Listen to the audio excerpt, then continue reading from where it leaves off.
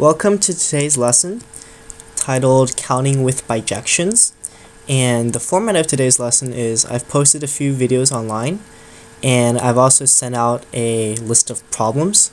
So we're going to be going through some of the problems in that set. I'm going to be explaining how to do some of them as examples, and then I'm going to stop the video and ask you to work through them by yourself. So today we're talking about counting using bijections, and this is the first problem we're going to do. In a rectangular grid, how many paths are there to get from 0, 0 right here to 3, 3, only moving right or up? So first I'm going to go through a very good method for doing these sorts of path counting problems. So what we're going to do, first let me draw a few of the paths that are possible. So one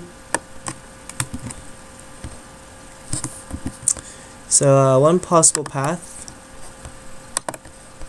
say it's going this way, and another one might be doing something like this, and another one something like this. So you get the idea, and the way I like to solve these problems is you go from the starting point and going to the finish point, you label how many ways there are to get from the start to any particular point on this graph. It doesn't have to be the finish, and eventually we will get to how many ways there are to get to the finish. So I'm going to use, so let's start labeling. So to get from the start to this point, 0, 1, there's exactly one way to get there. Similarly, to get to this point, 1, 0, there's also one way. Same as here, you can only go through this point to there. So there's one way, and one way for this as well. One way to get to this point, and one way to get to this point. So now let's look at this point right here, 1, 1. We can get there either from coming from this source or from this source. So there are two ways to get there by adding those numbers up. Now let's look at this point. We can get there either from coming here, coming through this point, for which there are two ways, or from here, for which there's one way. So that gives us 3, and for here there are 4 ways. Now for this point, either from this point there are 1 ways or 2 ways, so we have 3. Here it's also 4. For this point there's 6 ways, either coming from this 3 or that 3. Here there are 10 ways. Here there's also 10 ways.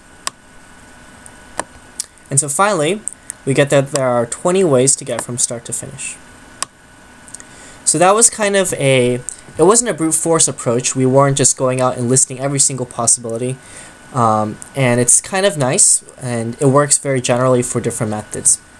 But you still see that we had to do addition to get from, we had to do all this addition to get to this final location, and if the grid size was a bit bigger, it wouldn't be such an easy approach.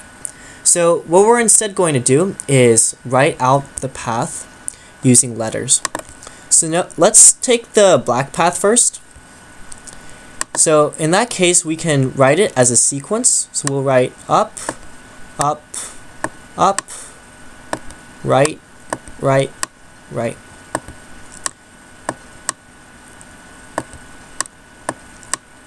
Okay. Similarly, the orange path is going to be up, right, up, oops, right, right, up. And the green path is right, right, up, up, up, right. What we can notice is that each of these sequences is going to have 3 ups and 3 rights to get us to our final destination. But furthermore, once we have a path that has 3 ups and 3 rights in it, that's guaranteed to correspond to one of these paths. So this tells us that we have a bijection. So a bijection is a matching between 2 sets.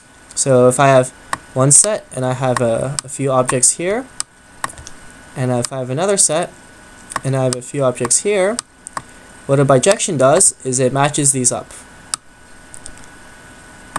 So to count the elements in set A on the right, it's the same as counting the elements in set B. Sorry, A on the left, B on the right. So in this case, to count up the total number of paths from start to finish is the same as counting the total number of sequences with 3 U's and 3 R's. And so this is a problem that I think you should know how to do. We use combinatorics choose notation. So we can do 6 choose 3. And that's 6 times 5 times 4 divided by 3 times 2 times 1, which is 20. So we got the same answer both ways. But as you can see, this method will work generally for greater board sizes. So now what I want you to do is look at problems 2 through 4. Let me copy them in here.